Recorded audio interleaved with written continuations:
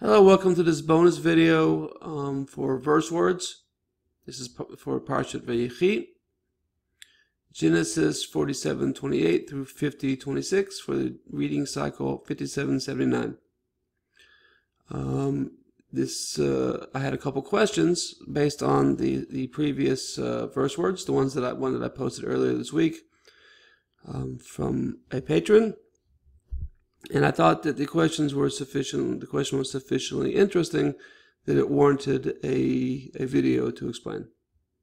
Okay, so first, the first question was about the Jewish naming convention. This person asked me that I should explain what the first words, what the various parsha names mean, which is a good idea. I'll institute that into the one verse a week videos.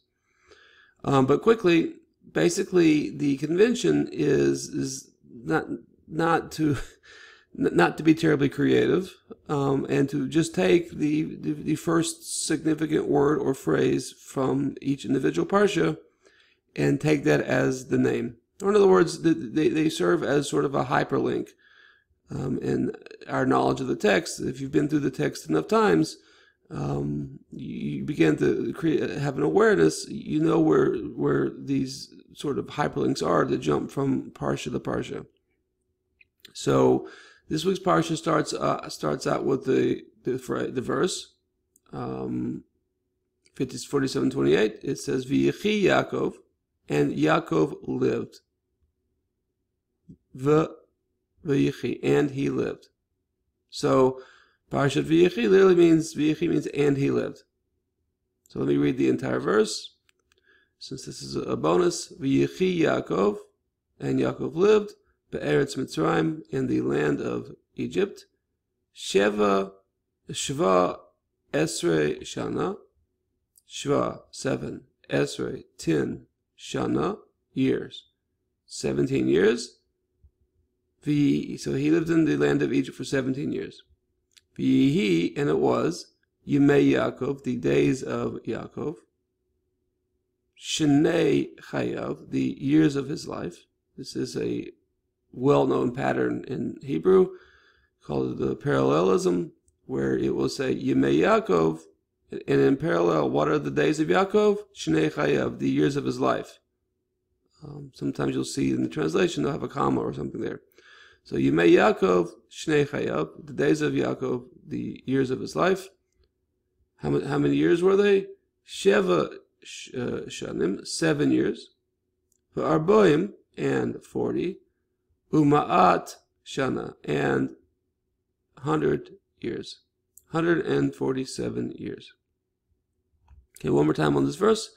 V'yichi Yaakov, and Yaakov lived. Be'eretz Mitzrayim, in the land of Egypt, Shva Esrei, 17 Shana years, V'yihi Yemei Yaakov, and it was V'yihi Yemei Yaakov, the days of Yaakov, Shnei Chayav, the years of his life, Sheva Shanim, 7 years, V'arboim, 40, Uma'at Shana, and 100 years, 147 years.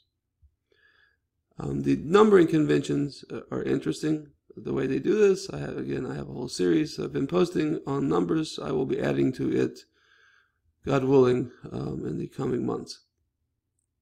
Okay, so let's go. That really wasn't the question. That was just me answering a request. So God willing, in the future videos, I'll start introducing the verse, the parsha name, and orienting you as to where it is in the where the parsha name comes from. Okay, so let's go look at the actual question. So the question is a good question, and it's a question that beginners definitely will have. Anybody learning a language, it's the question of homophones, words that sound the same, maybe even perhaps might be spelled the same, but have different meanings.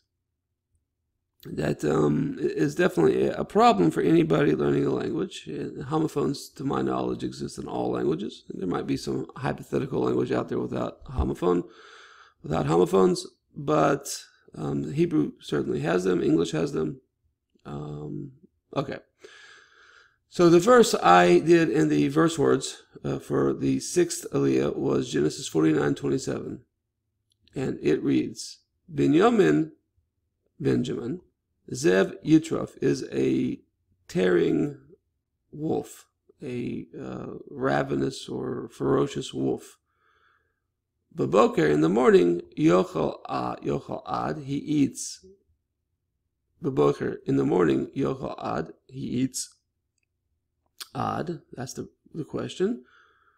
V'la erev, and in the evening, yechalek shalol, he divides shalol. One more time. Binyamin zev yitrof. Baboker yochal ad. V'la erev yechalek shalol. Okay, so shalol is probably the most common word for plunder, booty, spoil. These sort of pirate words. We have another word. An interesting word, ad. Ad. So this word appears 3 times in the Bible. And we're going to go through those verses. So the question was, well, wait a minute, the ad, I know, all my vocabulary lists in the book that I'm using says that ad is the preposition until. Which, so where does this translation of prey or plunder, where does that come from? Okay, so, well, where does it come from? Well, it's a different word altogether. Even though it's spelled the same, sounds the same, it's a different word altogether. And there's yet another word that is spelled the same, has different vowels. It's a verb, meaning to testify. So there's conceivably 3 different words that could be, without knowledge of the vowels, there's 3 different words that this could be. Okay, so odd. So I don't usually advocate using Strong's, but I feel it's a crutch. I've seen people fully convinced of their ability to read Hebrew, and they really just have the ability to look up numbers in Strong's. So that's not what we're shooting for. So, but to satisfy your curiosity, this word here, ad, is the Strong number 5706. We go look it up in Strong's, and he translates it as prey or plunder. Prey or plunder. Okay, so that's that. So ad and shalal, so shalal means plunder, and ad means prey or plunder. So in the video, I said that I like the word prey better, and that is how the stone translates it. But there's also a good argument to say this means spoil or plunder as well. And let's look at some of that. Okay, so first of all, the KJV translate this verse as Benjamin shall raven as a wolf. It's not actually a very good translation on their part, which is unusual. KJV usually has decent translations. Right. Okay. In the morning he shall devour the prey. In the morning he shall devour the prey. Ad. V'bocher yochal ad. In the morning he shall devour the prey. And at night he shall divide the spoil. V'la'erev, and the evening yechalek shalal. He shall divide the plunder, spoil. Art scroll, the art scroll stone. Benjamin is a predatory wolf. In the morning he will devour prey, and in the evening he will distribute spoils. Again, ad here they translate as prey. Rashi, the principal commentator, the one that's most frequently printed in Jewish Bibles. Of course, we have a whole universe of commentators, but Rashi is the most principal, most basic commentary. He Notice that this is an unusual word, ad. I would say a word that appears 3 times in the Bible is not, a fairly common word. He says that this is lashon biza v'shalal. This is lashon of loot and plunder. Loot and plunder. He relates it to what the Targum Onkelos translates shalal. The word shalal, plunder, is translated in the Targum Onkelos. That's a fairly ancient Aramaic translation of the Bible. He translates shalal, the Hebrew word for plunder, as the Aramaic word ada'ah. Ada'ah. Ein, Dalet, Aleph, Hey. Is how it is spelled. So he consistently translates shalal as that in the Bible. So shalal is a much more common word.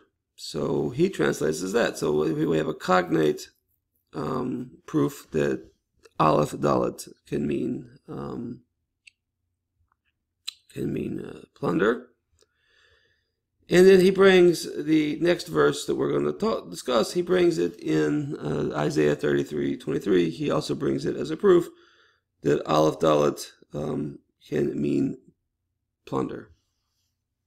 So incidentally, if we even just look at this verse up here, 49:27, we see that Aleph Dalet. So typically we would have Aleph Dalet as a preposition, but we see it's not acting as a preposition here; it's acting as an object. V'boker yochol ad. In the morning he will eat ad. So if it was the preposition, he would eat ad until what? Until the cows come home. Until sundown. So the sentence here is from the context is sure this is not a preposition and that this is some sort of noun. Okay.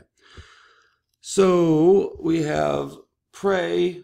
Rashi is so KJV and Stone both translate it as pray, and Rashi relates the word ad to the Aramaic adah,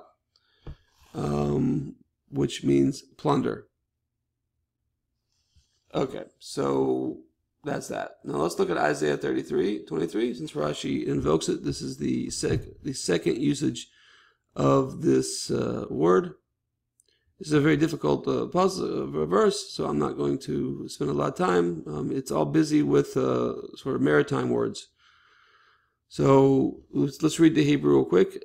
Nitshu chavalaych, Baal yichazchu, Kain tarnam, Baal parsu nes, Az chulach ad, shalal marbe, pischim bazazu vaz. Okay, that's a mouthful.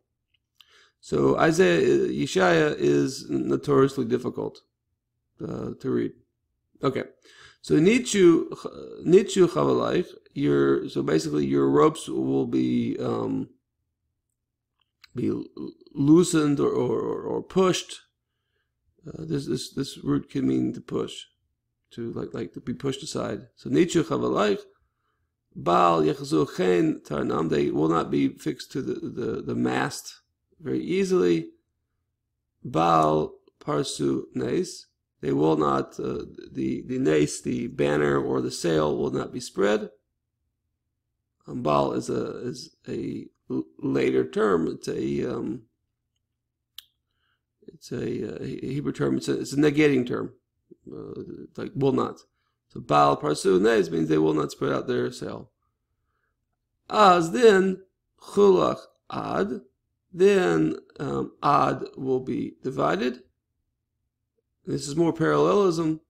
Shalal marbe, a lot of plunder. So az chulach ad, then prey or plunder will be divided. And then in parallel, shalal marbe, a lot of plunder, a lot of booty. Pischim bazu baz, and the lame will take, they will take a portion of the plunder. Okay, so the odd here, the KJV translates as pray. Thy tacklings are loosened. They could not well strengthen their mast. They could not spread their sail. Then is the prey of a great spoil divided. The lame take the prey. Okay, so we have here, Isaiah is being poetic. We have three words that could mean prey or spoils. So ad, shalal, and vaz can all mean spoils. I mean, we have such words. We have many words also: prey, spoils, bounty, plunder. We have different words that could mean that as well in English. So he's just sort of using his thesaurus. So ad, shalal, and vaz can be taken to mean something similar. So az chulach ad, he will divide the prey will be divided, or the plunder will be divided. Shalal marbe, a lot of booty. Psichim bazu vaz, even the lame will take bounty. Will take part of the plunder. Okay, so we did the KJV. Let's look at Stone. Stone says, your ropes have been abandoned. They will not firmly secure the mast. They will not spread the sail. Using maritime ship imagery. Then abundant spoils and plunder will be distributed. Even the lame will take booty. So the and here I don't like. So I would translate it as then abundant spoils, comma. I would say then spoils will be divided, comma, abundant plunder. Something to that extent. But anyway, they translate here ad as spoils, not prey. Previously in the verse in question above, they translated it as prey. So we see that it can, the context can vary. So we'll translate it either as prey or spoils. Okay, so finally the last reference here is Tzefania 3:8. Okay, this is a long verse. I'm just giving the first snippet. He says, Tzefania says, L'kein chachu li nu'um Hashem l'yom kumi la'ad.